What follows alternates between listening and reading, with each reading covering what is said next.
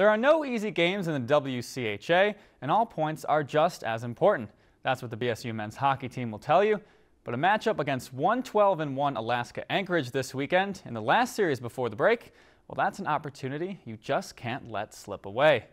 An opportunity slipped away last weekend. The Beavers took a 2-1 lead into the third period against Alabama Huntsville, then gave up 3 unanswered goals for a 4-2 loss. The Chargers took advantage of the opportunities the Beavers gave them, and the team says that can't happen again.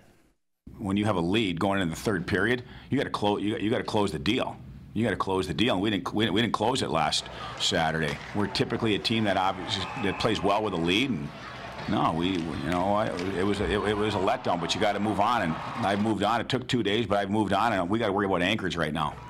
The Beavers have been shorthanded lately because of injuries and illness.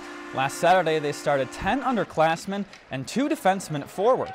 So the Beavers have had to epitomize a next man up mentality.